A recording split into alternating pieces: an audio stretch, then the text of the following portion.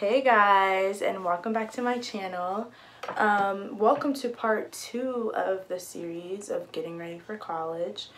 Today in this video I am going to talk about basically I'm going to give you 10 tips for move-in day. 10 really awesome tips for move-in day.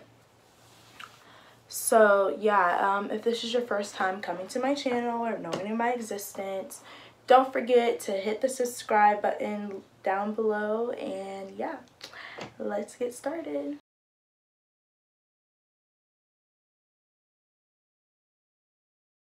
So when you're moving into a dorm, like, it's super exciting the fact that you're even going to college, but it's really important to really think realistically, and realistically 9 times out of 10 your dorm is not going to be the biggest place ever. And so it's definitely important to limit how many people are going to come and help you out in the dorm.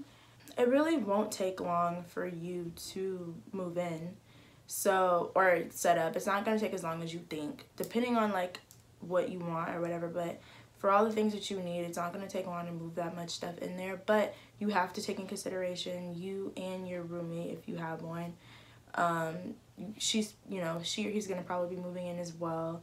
And so you do want to take that in consideration, and it's just going to be like a lot of people, and that's just more chaos. So yeah, limit how many people you bring with you.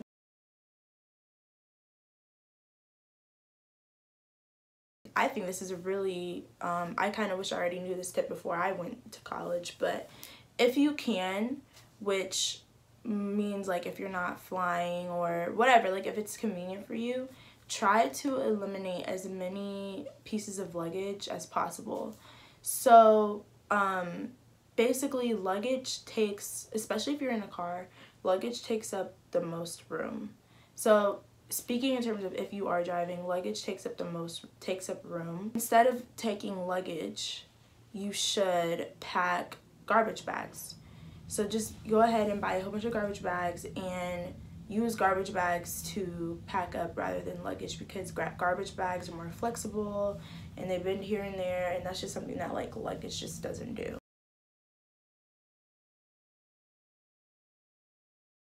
Before you even bring items, or before move-in day, before you even start buying things for your room, look up your school, or look up the banned items that might be on your school's website. So some colleges don't allow things that other colleges might. So for example, Spelman has a list of things you can and cannot bring on their website.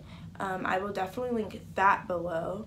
It's like a PDF, and it tells you what you can and cannot bring. But some of the items on that list that you can't bring, and this may be for all colleges, are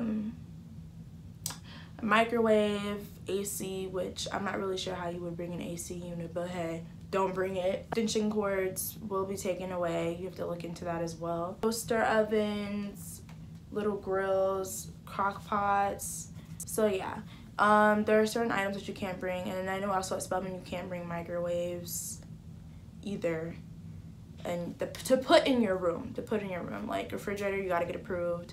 So microwave, I think you have to get approved too, but good luck with that.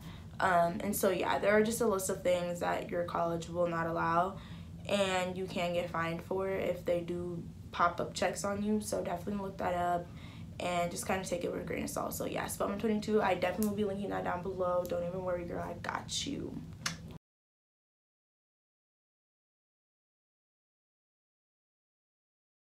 Definitely bring cleaning supplies.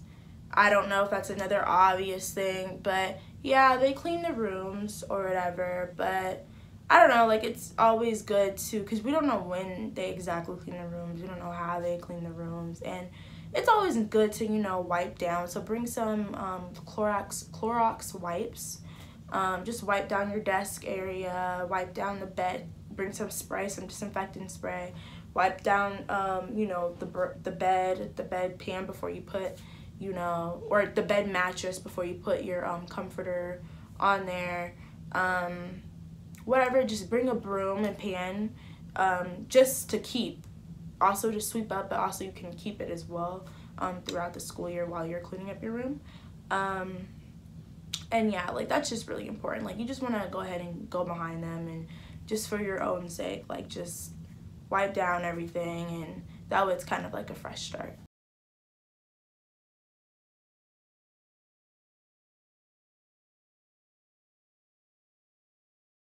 Plan ahead for any visits and meetings you must do in the office, right? So, because moving day is going to be hectic. It's going to be hectic because, you know, we're all moving in at the same time. And it's going to be a lot of people there. So in order to avoid, you know, long lines and, you know, going in full offices and just a whole bunch of chaos, do your best to either call or plan ahead if you need to go in for visits.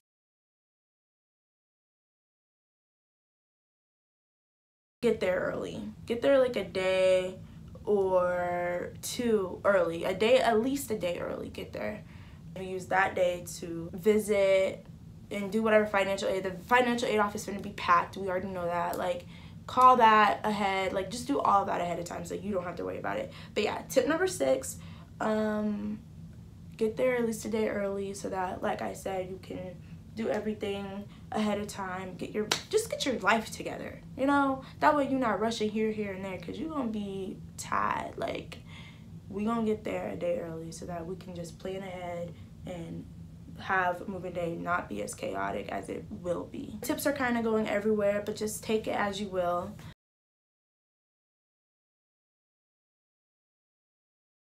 Honestly, like, with the whole moving and all this other stuff, like, I feel like when you're moving in, it kind of makes the room a little dirtier. And also, I don't know, you're gonna be tempted to lay in the bed anyways, so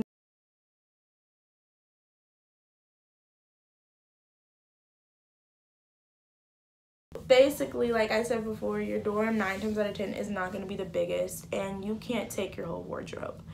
So it's important to understand the state that you're moving to, and, you know, just the weather and how things are.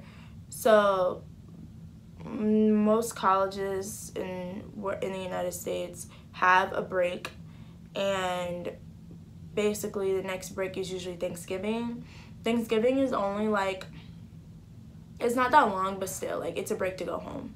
And so just pack up until you take your next break. So whether you're going home for Thanksgiving or you're gonna wait until winter break, just pack until then. Say you're going home for Thanksgiving, you want to pack up until Thanksgiving. So that means you're going to pack your summer clothes and your fall clothes and maybe a few jackets here and there, just in case it gets chilly. Ahead, and on your break you can swap your clothes. So you can swap for more winter clothes. When you come back, you can pack some summer clothes up that you know you're not going to wear during the winter, and then take that home, swap it with some winter clothes, and come back, and then just go ahead and go from there.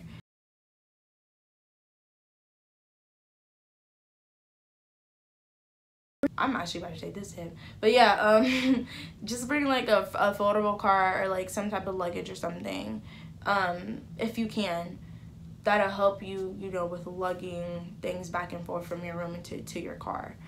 Yeah, I think that'll be very helpful, and it'll kind of like eliminate some of the physical activity, you know, like, because it's tiring, especially if you don't have an elevator. Spelman 22. Yeah, I think that it'll help, you know, it'll be a big major help to you. So if you can, girl, do what you gotta do, you feel me?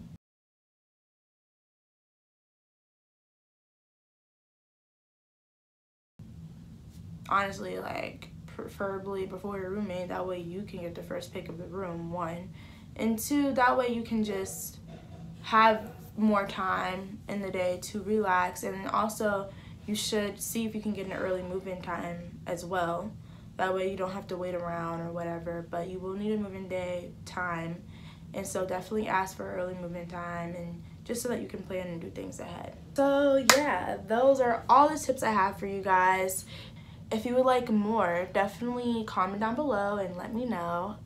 But yeah, so I hope you enjoyed the tips. Let me know what you think. Or if you have any tips of your own that you figured out, definitely comment down below and share them with me. And yeah, I hope you enjoyed this video, and I'll see you next time.